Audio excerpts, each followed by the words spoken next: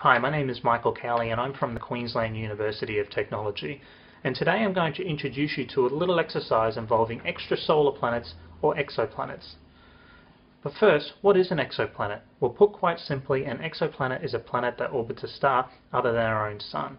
The first exoplanet was discovered in 1992, and since then, the study and characterization of them has become one of the most dynamic fields of research in astrophysics. Knowledge in the area has grown exponentially and contributed to an improved understanding of planetary formation and evolution. Most exoplanet discoveries have resulted from observing the stars, as direct observation is hindered by the small amount of light an exoplanet reflects. One such technique, known as the transit method, has successfully yielded more than 100 discoveries in the past decade. The transit method involves detecting the slight dip in brightness of a host star when an exoplanet passes in front of it, as viewed by an observer. Did you catch that? Let's try a more novel approach. Let's assume my tennis ball is an exoplanet orbiting around my lamp, which is acting as the host star.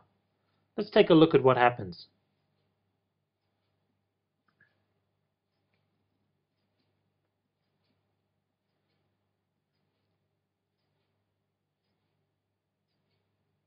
Detecting this dip of light from an exoplanet transit isn't quite as easy as I made out in my example. Astronomers require high precision equipment and tools to detect the dip and ultimately characterize the exoplanet. In our paper, we outline a simple activity that allows students to do this by analyzing a series of telescope images,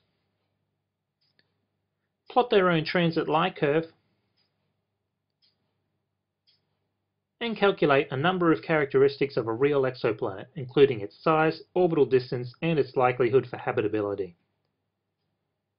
The activity should take no longer than 3 hours to complete and requires access to a computer with spreadsheeting software, internet access, and the ability to download and store free digital imaging software.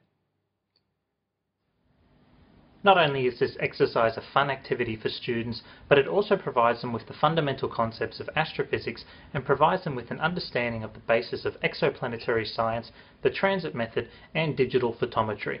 We hope you enjoy it.